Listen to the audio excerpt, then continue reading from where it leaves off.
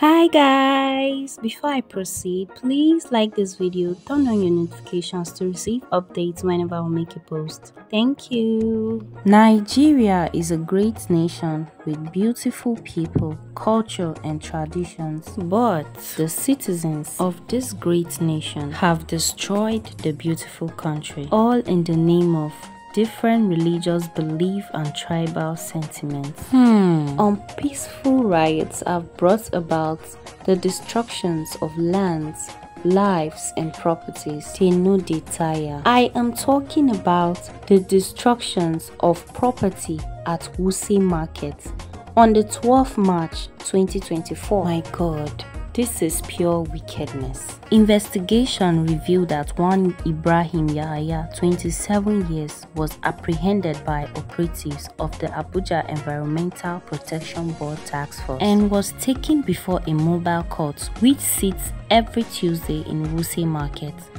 And he was convicted. Suspects alongside others were being conveyed to the prison when he reportedly jumped from the vehicle and took to his heels in an attempt to escape. Two armed corrections personnel who were in the vehicle went after him.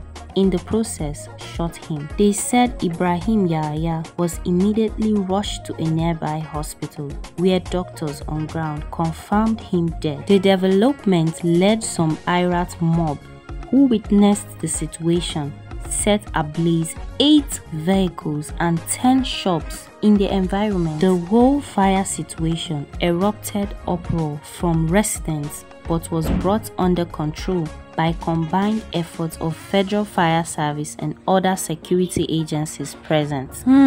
Religious sentiment.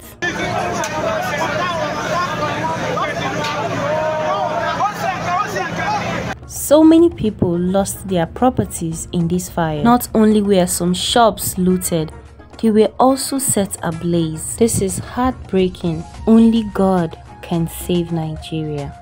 Okay, we move. The federal government of Nigeria gave Senator Nwoye representing Anambra North local government and Senator Tokunbo Abiru representing the Lagos East local government money to build a tech innovation and computer hub. This was what Senator Tokunbo Abiru built for Lagos East local government area. Wow, clap hand for Jesus.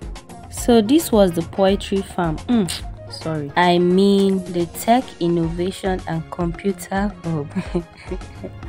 Low budget one that Senator Tony Nwoye built for the people of Aguleri, Anambra. I don't like this thing. You do not specify if it's tech for chickens or human beings. Because what is this?